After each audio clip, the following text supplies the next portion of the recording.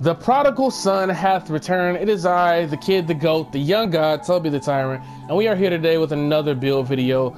In the recent Prime Clippers Blake Griffin build I dropped, I had a comment in the comment section saying to make a Shaq build, so I'm here today. Position wise, we're gonna go with the center to make this Shaq build. Handing this jersey number, really up to you. You can go with the right-handed 32 or 34. I'm here to make the play style. If you want to make the exact build the way Shaq is, that's up to you. Paint Beast pie chart, which is red, blue, physical profile. I'm gonna go with balance. You can go with strength and agility or strength and vertical, but I'd say balance is probably the best way to go. You're still gonna have that high strength, pretty good speed and vertical. Now getting into the attributes, we're gonna max close shot. Driving dunk is gonna be up to a 71 to get that 20th finishing badge without having to spend 4 extra attribute points. And post hook and standing dunk are gonna max out. Free throw, we're gonna take up to a 69. Pass accuracy max out. Ball handling, gonna take that up to a 43. And post moves, we're gonna max out to get 12 playmaking badges. Interior defense, we're gonna max out. Block, offensive and defensive rebound, we're also gonna max out. And with these last 15, you can put them into lateral quickness or steal. It's really up to you. I'd probably take lateral quickness to help you with your hedging and your possibly switching on pick and roll defense. If you want to put it in steal to be in more lanes effectively, that's up to you. But you see the layout, 21, 12, 24. Makes you pretty great on the inside, offensive end and defensive end wise. Now body shape, we're gonna either go with Burley or built. I'm gonna go with the Cock Diesel Shaq built body shape.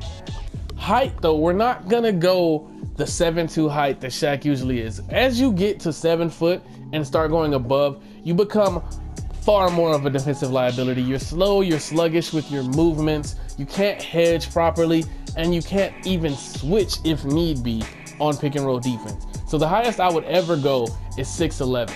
But even still, going 6'10" and 6'9" is far more effective.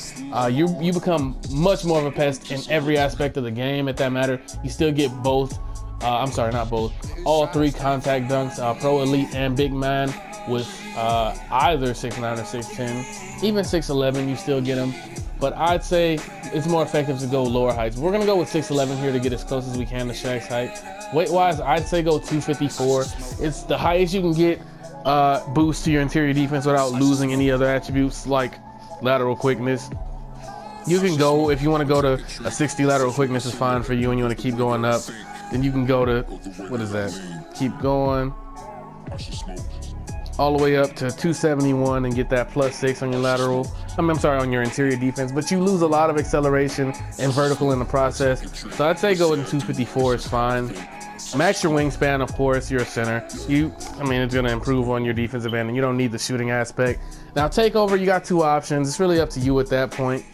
You see it's a paint beast, similar to the most winningest championship player in history, NBA wise. You got Bill Russell.